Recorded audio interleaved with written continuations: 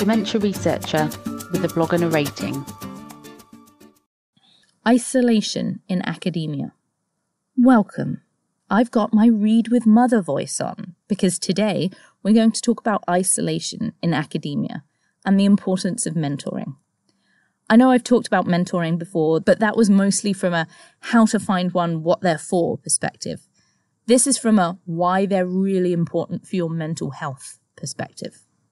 This one is a little personal and runs off the back of a chat I had with a friend recently, which needs some background.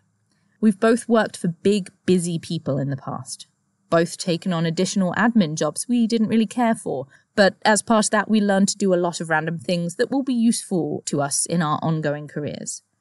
Both recently realised we're in this alone and are finding it slightly terrifying. The background to the chat went as follows. I had to write a review and had been doing nothing in particular about it, nor about the couple of papers I also have to write. The pandemic happened, I'm out of practice. This was the excuse my brain had conjured up to cover up the feelings of absolute inadequacy and terror. On this particular day, I had opened a blank Word document, pasted in the agreed title of the review, and began to hash out sections. I started looking for papers and found some, felt the ideas coming together, felt some degree of synthesis about what I was starting to write, kept at it for 40 minutes or so, and felt relatively good about myself. There was absolutely nobody in my office who would care, so I messaged my friend explaining that I wasn't showing off or being childish, but I really had done something that I'd been really nervous about starting and was feeling quite proud. The reply I got was a flood of relief. The friend could relate. They knew they could do stuff like write papers and write grants. They'd done plenty of it before. But now they were flying solo, these tasks came with their own dollop of terror. They actually mattered for our futures.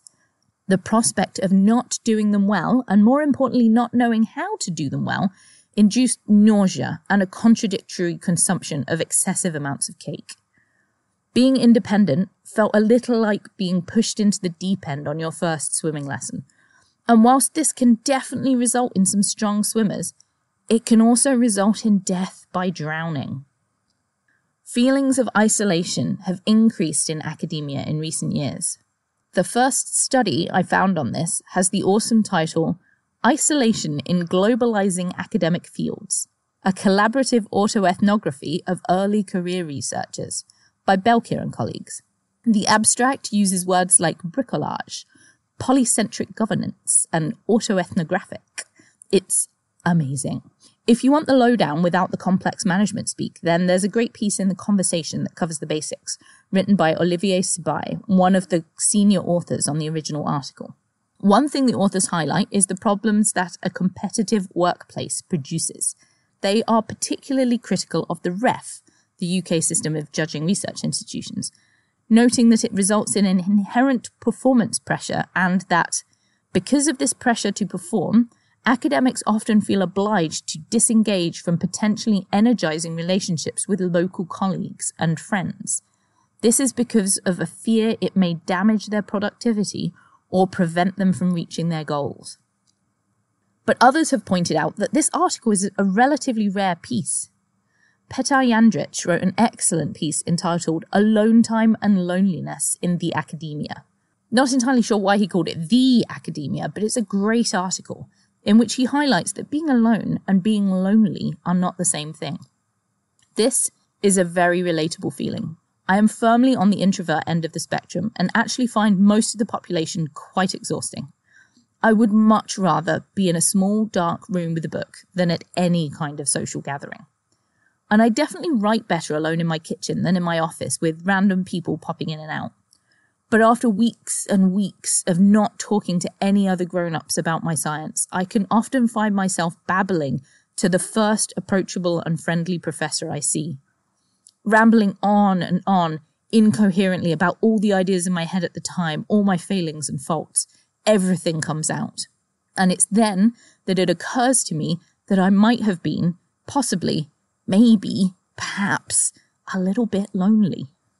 And this isolation can translate into poor academic success. Not only because you might not interact on a scientific level, but also because you might not be on the radar of the right people. I hate the idea of playing the game. It's exhausting and feels very much like nepotism. I'm terrible at introducing myself to important people, wrongly assuming that if I work hard enough and am a good enough academic citizen, that they will somehow notice me by accident. Of course, this never happens. Important people are busy and aren't spending their time browsing Twitter for my latest splashy opinion piece or just randomly PubMedding all their junior colleagues. To meet important people, one has to either pluck up the gumption to say, "Hi, important person, here's what I do and here's why you should care," and risk sounding like a bit of an arse, or one needs to be organically introduced by another person, a much easier option for the budding introvert. Karen Sproles, in a Times Higher Ed piece, gives a horrifying quote on this topic. If your colleagues don't like you or just don't know you very well, you might be surprised by the roadblocks you stand to face. She expands the roadblock metaphor wonderfully by saying not only might the roadblock prevent you from progressing your career, but that you might not realize you've been rerouted, because it often happens in the form of not warning you about something or not giving you help with something else. You won't even recognize that you're on a side road until you fail to arrive where you thought you were headed. Someone might not deliberately give you bad directions, but they also might not say, "Stop, that's a dead end." One of the things several friends of mine have noticed is that you need people to tell you things that you don't know. Because the thing about things you don't know is that you don't know them, so you don't know to ask. My own example is all the funding and so forth someone should have told me to apply for right at the beginning of my fellowship. I didn't learn about this until too late. I spent a good 2 months beating myself up about it. How could I not know? Was I not cut out for this? Had I ruined everything? How could I be so dumb? But 2020 hindsight can be cruel, and that's all it was.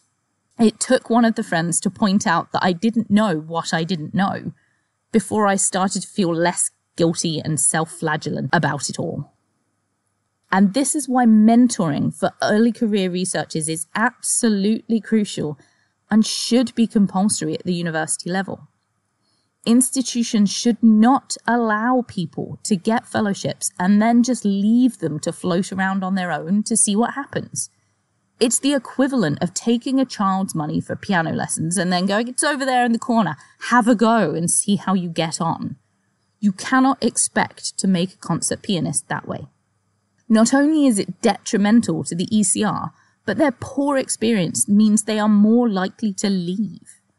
In a 2021 article on mentoring in academia, Francesco Marino describes the decline of effective mentoring in academia.